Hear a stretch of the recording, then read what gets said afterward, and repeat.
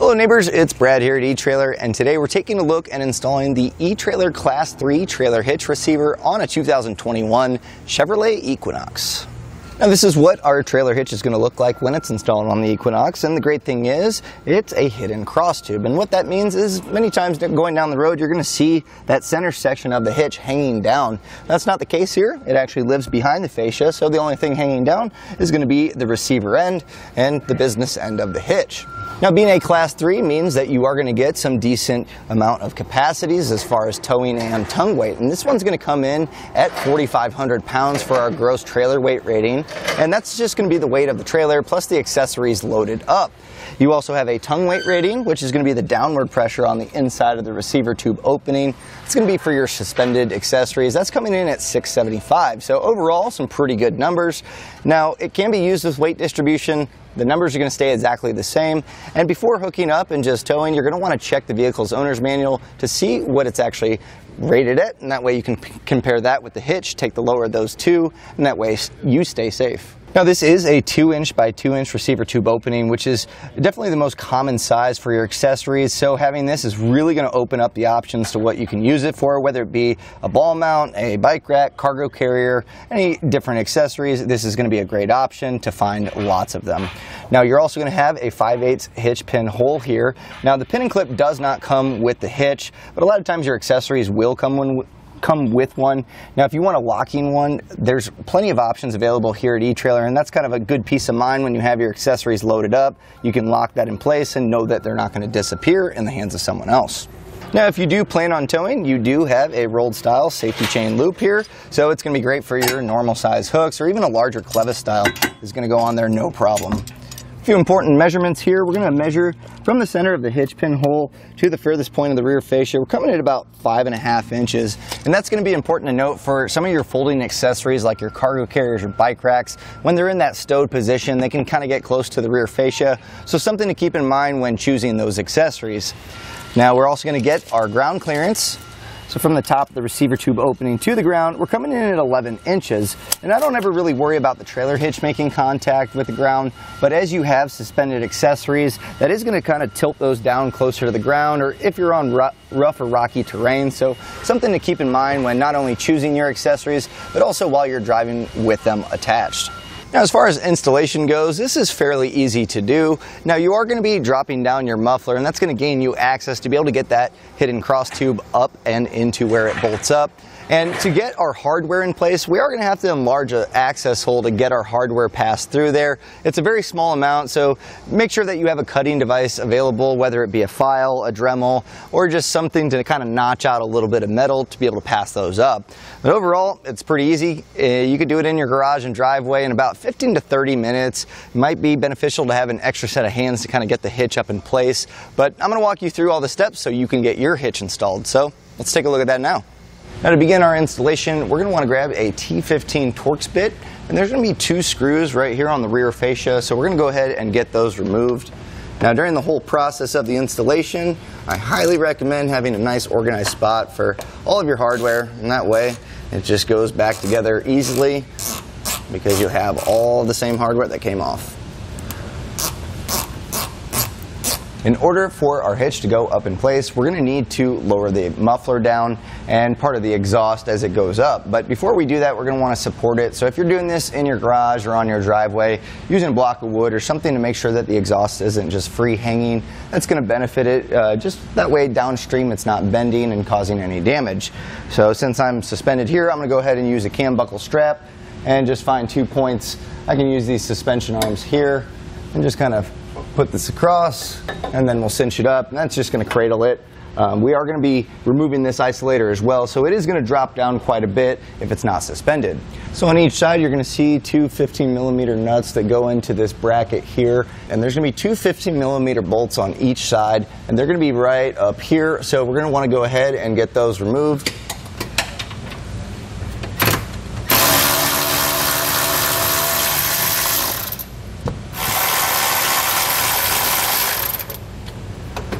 And once those are taken out, this bracket actually kind of slips in. It's got a little tab that's holding it here, so you may need to just kind of slide this out. You can see where it kind of locks in place there. That's important to note for when we put this back up. But with this side off, I'm just going to go ahead and repeat the same process on the other side. Now we'll need to remove this isolator here that's on the rear cross member. It can get a little tricky sometimes, especially just over time that rubber kind of expands and contracts and gets pretty tight on here. So to help it along, you can use just a silicone spray. Even soap water solution will work pretty well, just to kind of help it glide along. Now it doesn't matter if you take it off from the top or the bottom, but we're going to go ahead and use a pry bar here, and we'll just get this isolator pried off. Now our hitch is going to mount up by passing these carriage bolts through the frame, and there's this access hole, and that's how we're going to accomplish it, using some fish wires. But before we do that, you can see the bolts are slightly too large for this access hole, so we're going to need to enlarge this, and it's really not too much to enlarge. And really, if you just kind of knock out 2 notches here, it's going to be wide enough for this to slide in. So keep this handy, and I recommend using a Dremel tool, and I just run the wheel across here, and that should notch it out enough. And having that bolt handy, I can just test fit to make sure I can get this head portion in. So we'll go ahead and get this notched out. Now, obviously make sure that you're wearing safety glasses while doing this. Some other methods, you could probably use a burr bit to kind of knock out those notches as well, or even a drill bit. You can kind of work your way here, but either way you are going to need to enlarge these.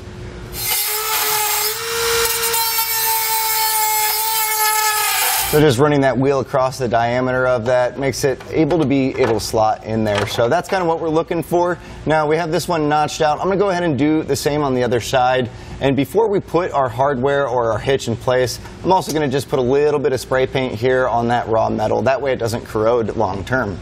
And you can use a clear spray paint. I'm just using black. The hitch is going to sit up here, so really you'll never see this, but we also want to just make sure that as moisture kind of gets in here, that it's not going to corrode and become rust. So this is just a little added layer of protection. Now with that access hole enlarged, we're going to be able to fish wire our carriage bolts and spacer blocks in place. And if you've never done this before, it's not that overwhelming. I'm going to show you how to do it here, and it's going to be the same process for all of them. So the 3 spots that we're going to be putting these down to create those studs to mount the hitch up are going to be located here, here, and here. So we'll start on this furthest one. That way we can get this one in place and making it easier to pass it over this one. So we're going to take our coiled end here and feed it up through the hole. And then I'm going to just put a bend on it. That way it's going to kind of get our cable to start moving towards the access hole. And just kind of push this through. Sometimes it can kind of get caught up, so just kind of give it a shimmy here and there if you need to. And then we're going to reach up into our access hole and try to pull that coil through there.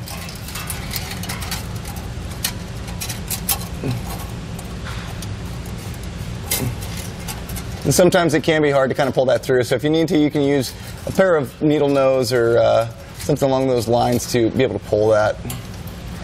There's our coil there. We've got to hold on it and then pull through. So now at this point, we're going to take our spacer block, and this is what the carriage bolt's going to bolt into, and that way we can thread the nut on there. So we can feed this in first, and you can just push this up and slide that in the frame. It can sit right there as well. And then this portion, you're just going to thread on the carriage bolt. Now you don't want to pull the wire down too much. You want to make sure that it doesn't pull through. And if you need to, you can put a little bend there to kind of keep that in place. But this isn't too far of a distance, so it shouldn't be too bad. And then we'll just go ahead and grab this portion of the wire, and that spacer block might cause the carriage bolt to kind of be a little crooked here. So if you're having trouble getting it in this way, you can also kind of do a slight variation where you kind of put it in backwards, and I'll show you that now. So you can see it's kind of tight here, but if you pass it in like this, as long as it gets in the frame rail, doesn't really matter. And then from here, kind of just jiggle this around until we get this passed in. Now you're going to want to keep the fish wires on. It's going to make it a lot easier when you put the hitch in to not push these back up in the frame rail. So I'm going to go ahead and repeat the same exact process for the other 2 holes and then also the 3 on the other side of the vehicle.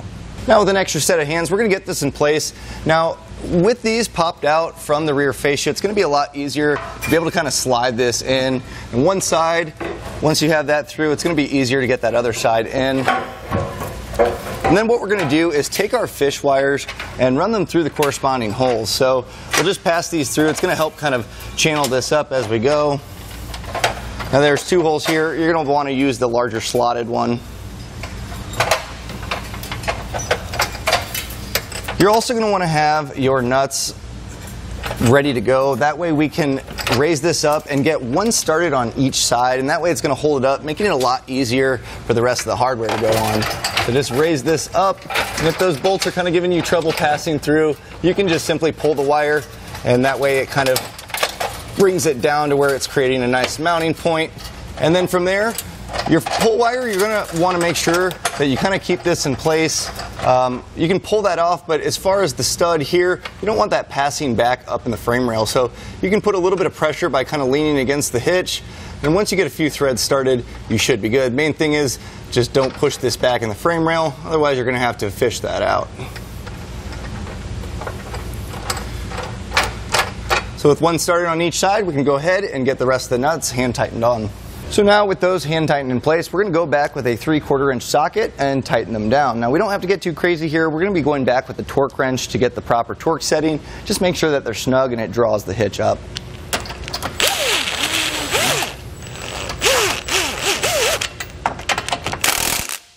So now at this point, we're going to go back with a torque wrench and that same 3/4 inch socket we used to tighten it down. And we're going to just make sure that they're torqued to spec. Now, you're going to find the torque specs in the instruction manual. And if you need a torque wrench, you can pick one up here at eTrailer. You can generally rent them at an auto parts store. But this is going to be an important step. It's going to make sure that they're going to be tight enough to not become loose over time. But also, you want to make sure they're not too tight because that'll put stress on the threads. So go through and torque down all your hardware properly.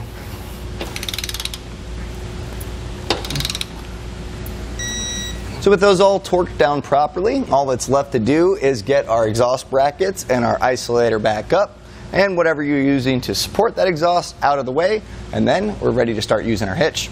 And that was a look and installation of the eTrailer Class 3 trailer hitch receiver on a 2021 Chevrolet Equinox.